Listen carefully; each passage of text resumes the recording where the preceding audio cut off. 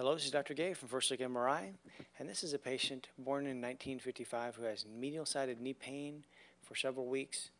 And we see here on this coronal fat-sat PD sequence the femur up top, we see the tibia down below, and the striking finding is over here, the medial tibia.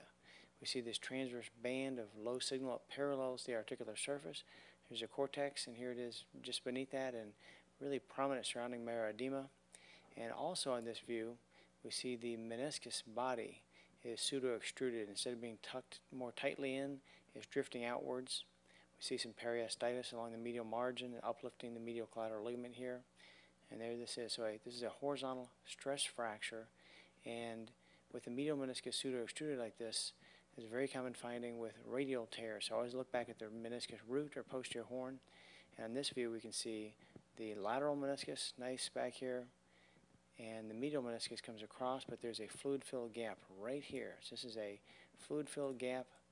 Move it over right here at the medial meniscus. It involves the medial meniscus root and adjacent posterior horn. So a radial tear that goes through the outer, middle, and inner thirds, and it's completely separated and it drifts outwards, and we call this pseudo-extrusion.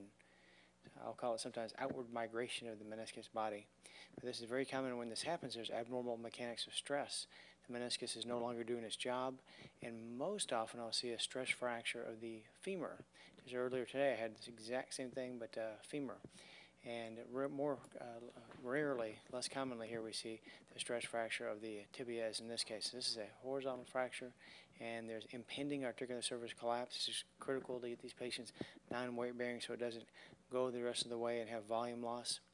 And that's it. So very common thing, meniscus root tear, producing loss of hoop stress, pseudo-extrusion of the meniscus, and non-function of the meniscus, and associated stress fractures, typically on the femoral side, but sometimes here on the tibial side.